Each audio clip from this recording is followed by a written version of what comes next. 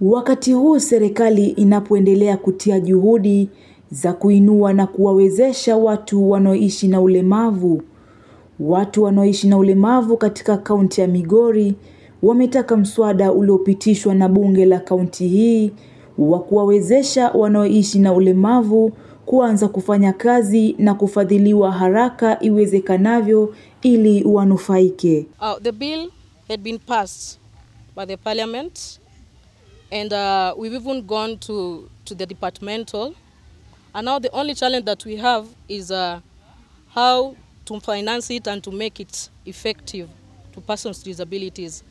So I'm kindly asking our loving governor to chip in to assist us so that this bill be effective as soon as possible, so that we start enjoying all the efforts that we wanted to have. Mswada huu uliopitishwa na bunge la kaunti hii miaka miwili iliyopita. Walemavu hawa wakisema ikiwa mswada huu utaidhinishwa, utapunguza ubaguzi wanaopitia katika jamii, kuwajumuisha katika nafasi za ajira na zabuni za serikali ya kaunti.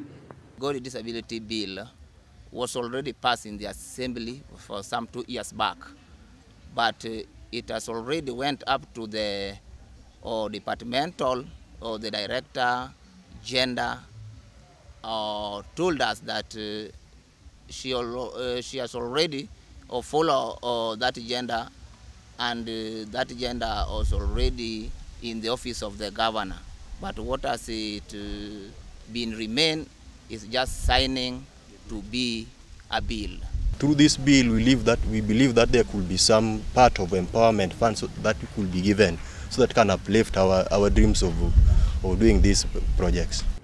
Steve Ouma ambaye anaishi na ulemavu akisema sasa ni wakati wa serikali ya kaunti pamoja na watetezi wa haki za kibinadamu kuzungumza kwa sauti moja katika kuepusha utozaji wa kodi katika biashara zao ili wazifanye kwa urahisi. So we were lobbying if this bill could be passed, so that there are some tax exemption to give us an easy time to conduct ourselves through agribusiness, of which in that bill my colleague was talking about, which should be implemented.